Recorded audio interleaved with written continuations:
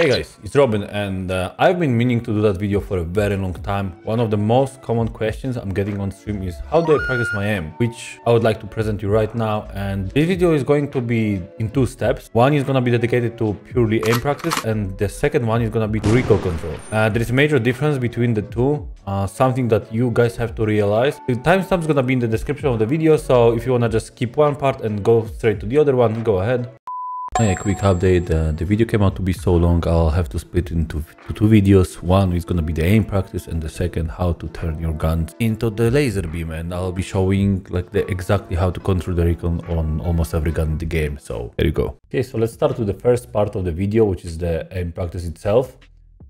One thing right off the bat worth to mention is that every single piece of equipment you're putting on your PMC will affect the recoil. How? It's because every piece of the equipment is changing the turning sensitivity, which literally means it's changing your sensitivity. There is nothing more important in like any FPS games than having constant sensitivity. So I highly encourage you to like keep using the same gear if you want to have better results. For myself, I found that I feel my DPI the best with kill armor and the ULAC. Then when it comes to gun, make sure that you want to use guns in roughly the same weight and the same ergo, because that also affects how much the gun sways and how heavy the gun feels, and it's super important to keep it the same for the practice purpose. What we are going to do is we are going to load in the offline rate. Worth to mention that in offline you're not losing anything. If you die, everything will be back on your PMC, so you can literally try to go with any gun you want. I highly encourage to go with semi-automatic, and the reason for it is because we want to practice aim and not necessarily a spray right now.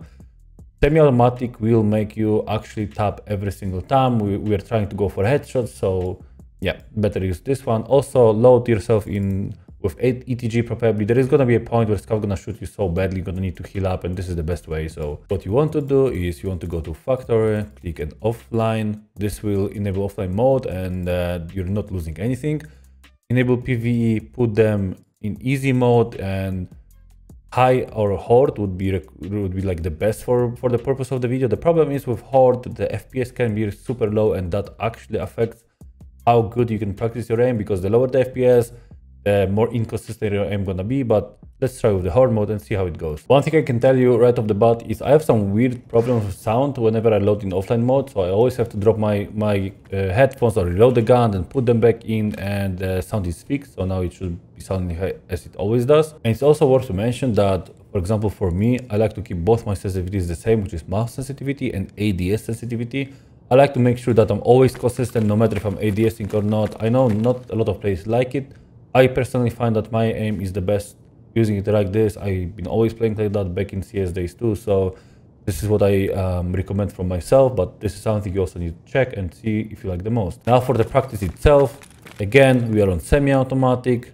There is no option to change full auto in this gun. What you want to do is just find your scuffs and try to tap them. Don't ever try to spray like click super fast.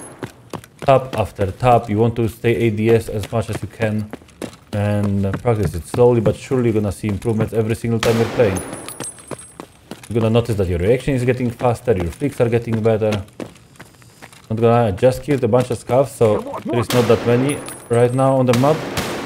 But this is hard mode, they're gonna be spawning and coming back here.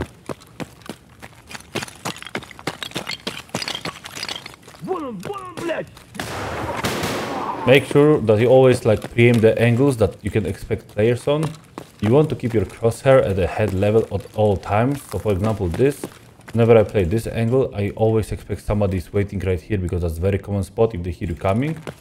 So whenever I'm running up the staircase, you're gonna notice that I always run here and then pre-ADS on this point.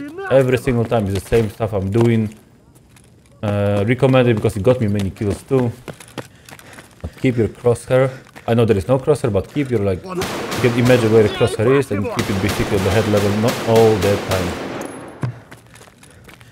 Now from another tips, when you finally are starting to feel confident while being ADS, make sure to turn on your laser on anything that's gonna be visible. And now you wanna practice this. The more you practice with the laser turned on, the more you realize where your gun is pointing to, and this where having the same constant build across the wall playing experience is gonna come in clutch, because when like it's actually something to do with our brain and how we look at the gun. Whenever we see the gun and like we kind of understand where it's pointing to, it's so much easier to shoot. For me, even changing the laser from left side to right side is actually changing so much that I can no longer point fire as good as I can when the laser is, for example, on the left side. So make sure you're playing with the same build over and over, and you'll notice with time that you're just getting better and getting used to it. That's also the secret to point fire, which also a lot of people are asking me about, because point fire is, I believe, one of my strongest like portion of the aim. Point fires and the flicks are something that I'm pretty good at and I feel confident with. So yeah, this is honestly the secret. Just use the laser and learn where your gun is pointing to.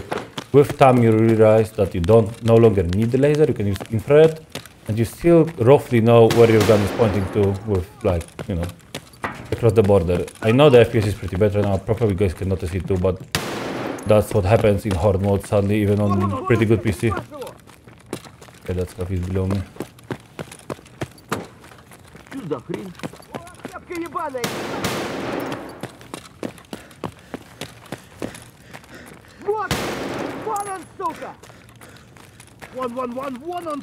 And remember, guys, practice makes perfect.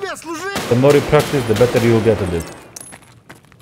Rome wasn't built in one day, and neither will your aim.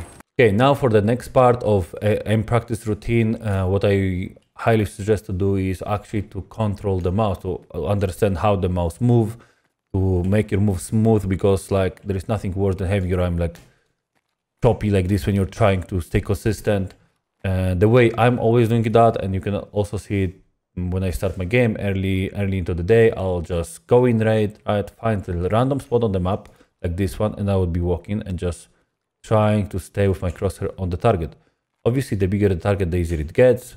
The closer you are, the easier it gets, because the target becomes bigger. So you just make sure that you're moving, turning around, turning your, you know, movement speed, turning your angles.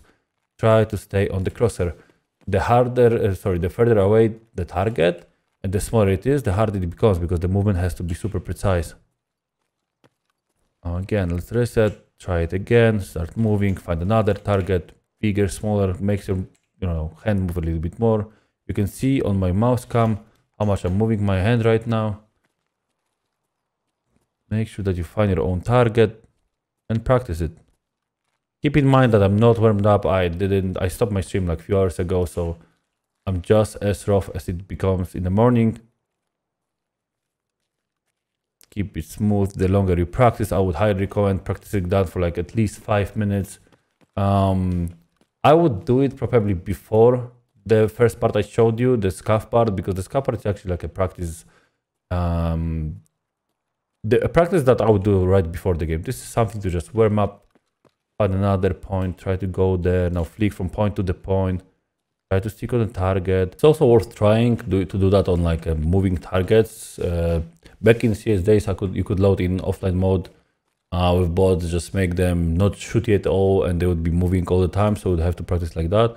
But since it's Tarkov, there are no bots like that. You can just train on the birds that are flying in unpredictable way.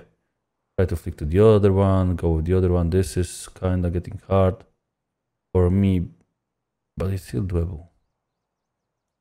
Where is the other bird? Hey, where are you, birdie? Okay, he decided to run away. So let's find another lamp you can practice on, and keep moving, keep moving. The more you do it, the better you're gonna get. Just make sure to switch it up. Don't go with the same targets over and over. Try to find like different spots. Even like windows would work. The guy can be picking in that window. Just keep it up, then try to see if there is another guy in different window. You see that thing on top of the building? Flick to it and then go with it. Try to get closer. Turn out. You see the lamp. I know it looks like it's something that that's just weird, right? Because you don't really do much. But honestly, getting the smoothness of the mouse is super important, because very often I see that people are just super choppy. The aim isn't as good when somebody flicks, they're doing like this and then coming back because the guy was just here. Make sure that you have the smooth movement, and honestly just it's better and actually it's easier on your eyes when your mouse movement is getting smoother and you can notice everything and like every every enemy on the map. It's just better like that. Okay, so now that we have our general idea about recoil and how all the gear affects us, we also have our smoothness of the mouse.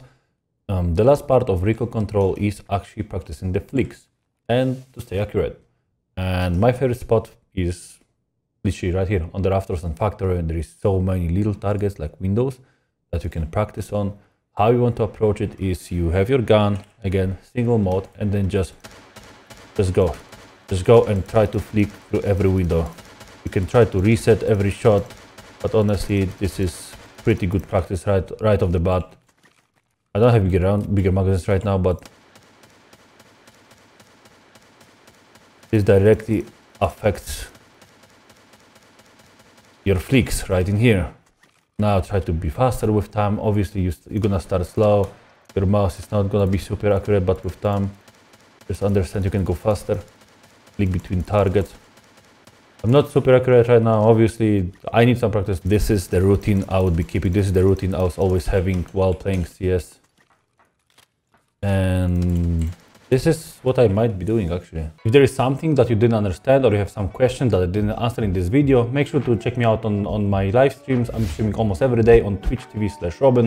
I'm going from like early European times for like 8-10 hours every day, so it would be lovely to have you there. Hey, if you found this video any useful and you got some information for yourself, make sure to like the video, maybe leave a comment, give me some feedback how to improve, or what content would you like to see, what guides or tips, what are you looking for in the channel. And hey, thank you so much for everything, and I hope to see you in the next one.